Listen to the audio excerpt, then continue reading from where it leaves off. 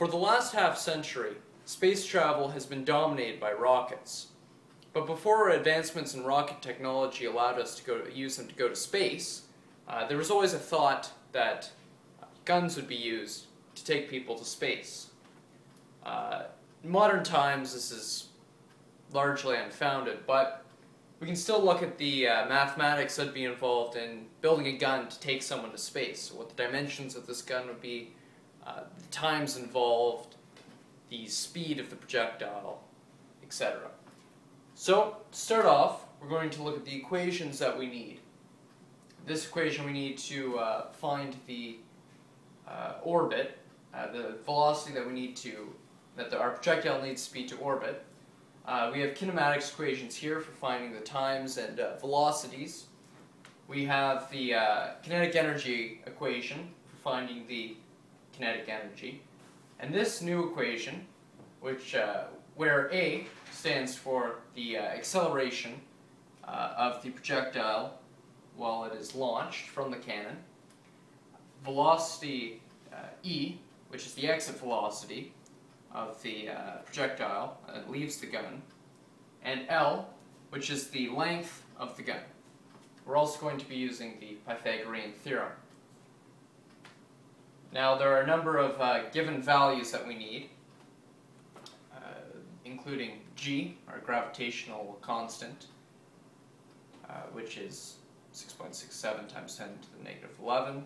Need that for our orbit, as well as mp, which is the mass of the planet, re, which is the radius of the planet, g, which is the force of gravity, or the acceleration due to gravity, rather, LEO, which stands for low Earth orbit, which is our goal for our projectile to reach, which is 160 kilometers. We're also going to be looking at human G tolerance, which it depends how you're sitting and whatnot, and the health of the individual, but we'll make the assumption that it's 35 Gs, which of course times the acceleration due to gravity is going to be 343 meters per second squared. We're also going to be making the assumption during this that that it's perfect weather, our gun won't melt, and that we're in an absolute vacuum. The mass of our projectile is going to be 21,250 kilograms. This is the mass of NASA's Orion spacecraft. And that's all we need to get started. So let's look at the x-axis of motion first. We need a certain velocity in the x-axis, otherwise our projectile is going to drop out of orbit. So we take our equation for finding the orbital velocity, plug in our two constants, add the distance to low Earth orbit plus the radius of the Earth. We end up with 7,809.5 meters a second. Now let's look at the y-axis. Our y-axis isn't quite that simple. It needs to have a certain speed that it eventually ends up at 0 when we're at the proper distance. And that distance is our orbit. So we plug in 0 for our velocity final, because we don't want it to be moving vertically once we get to our perfect distance. We are going to plug in our acceleration as the acceleration due to Earth's gravity, negative 9.8, as well as our distance, which is the distance to low Earth orbit. From that, we're going to get 1,770.9 meters a second. Now, with this, we can also figure out the flight time of our projectile, the time from when it leaves the cannon to when it's in orbit. For that, we're going to be looking at the VF equals VI plus AT equation. Plug in velocity final 0 minus the velocity we found that we need in the y-axis, divided by our acceleration, which is going to give us 180.7 seconds, which is almost exactly 3 minutes. Now, with both the x and y components, we can create a right triangle and find both the angle and the total velocity of our projectile as it leaves the gun. So we've made a triangle here with our components. We can use the Pythagorean theorem to figure out that our velocity needs to be 8,007.8 meters a second. We can also use trigonometry to figure out what angle our gun needs to be pointed at, which is tan opposite over adjacent. We're going to end up with 12.8 degrees. So let's write these numbers down here on our gun.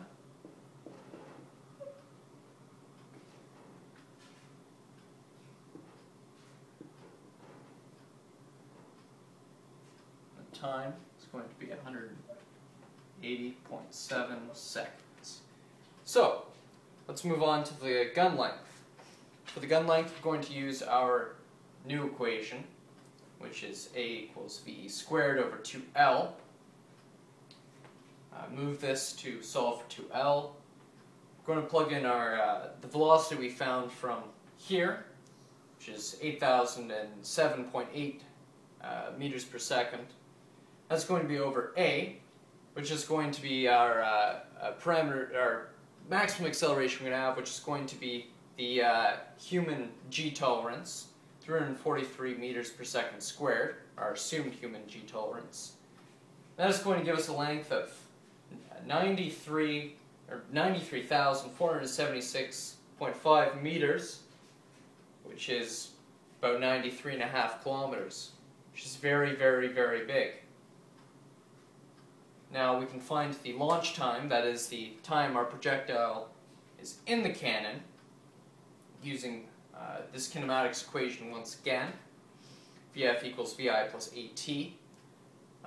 Velocity final is going to be our speed when the projectile leaves the gun. Our initial velocity, we're assuming that this projectile is starting at rest at the bottom of the gun. So we'll set that as 0 over our acceleration, which is once again going to be the human G tolerance. This is going to give us 23.3 seconds of time in the gun. Let's write these down again.